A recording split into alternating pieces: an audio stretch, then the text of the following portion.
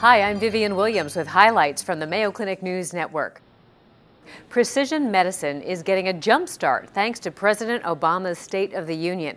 With what's called whole exome sequencing, doctors can look at not just one gene, but a patient's entire gene sequence to more accurately make diagnoses and tailor treatments.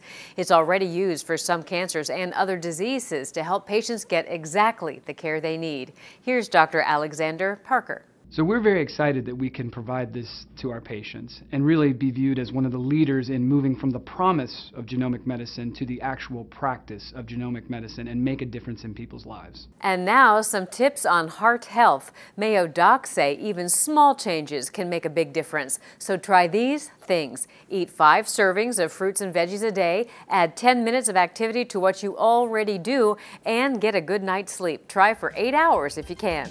And that's a look at highlights from the Mayo Clinic News Network. I'm Vivian Williams.